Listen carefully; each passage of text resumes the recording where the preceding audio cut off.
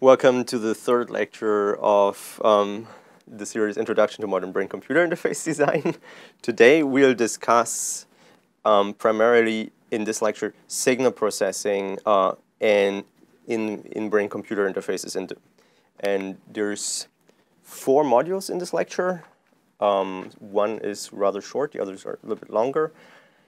In these modules, we'll discuss, first and foremost, the role that signal processing plays in the whole story of brain-computer interfaces. That's going to be actually quite interesting.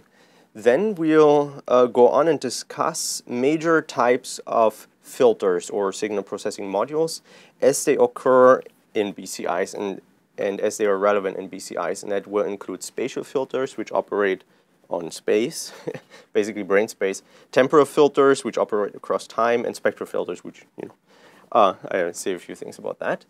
Then we'll put these things together into a simple neurofeedback brain-computer interface, which is a particular type of BCIs. And at the end, in the 4th module, we'll talk about the idea of the prediction function, which is actually moving a step beyond what signal processing represents. It's sort of making the connection to the next lectures that come after that.